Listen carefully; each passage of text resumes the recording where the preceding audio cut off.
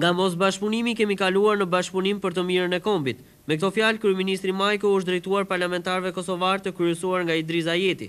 Vetëm 2 ditë para mbledhjes së grupit të kontaktit për Kosovën, Majko ka këmbgulur në kërkesën e krijimit të një grupi negociator për të përfaqësuar para bashkësisë ndërkombëtare me 20 të vetëm. Të njëjtat mendime parlamentarët kosovar kanë shkëmbyer edhe me liderin demokrat Berisha. Ata vlerësuan rezolutën e përbashkët për Kosovën, të miratuar nga të gjitha partitë politike shqiptare.